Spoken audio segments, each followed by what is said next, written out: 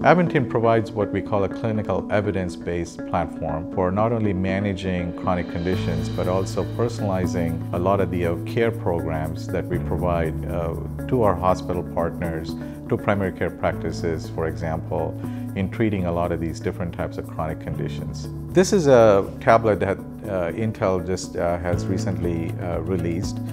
The software that is really running on this is called VitalBeat, which is a chronic care management application. So this device provides a very unique sort of interface for this application to be hosted on this device and provide a very robust sort of a way for patients to interact with this device, which then pushes this information to the back-end or cloud platform. Once the patient pushes this information out to the clinical folks, the care team can make better decisions and design better programs so that the patient outcomes really see a large uptake in how we are managing these patients and improving the quality of care.